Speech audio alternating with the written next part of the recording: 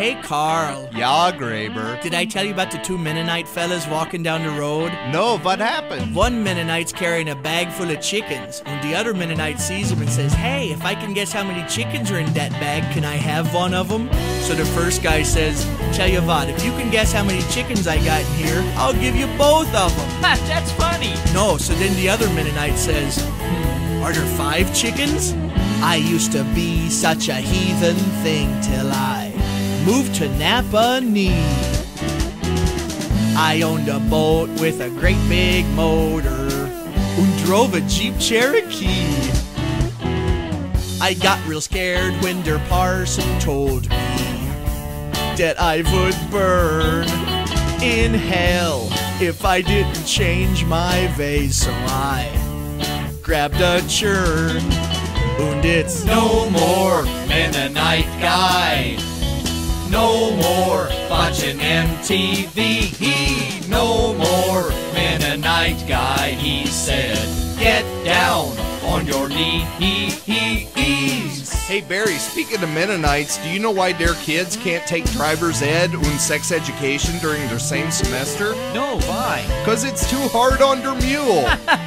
I don't get it. Bet I'd explain it to you, but I gotta sing this next verse. I got new friends, they don't read their papers. They can't tell me if I picked their winning numbers in their lottery. And they say, No more Mennonite Guy.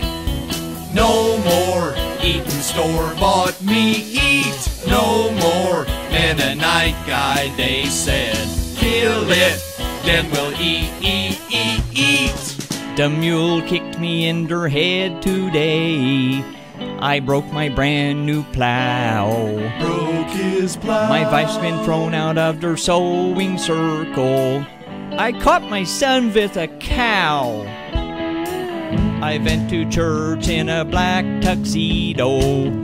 How was I to know that when you pray with der Amish people, you can't wear rented clothes? So I said, No more Amish nice guy.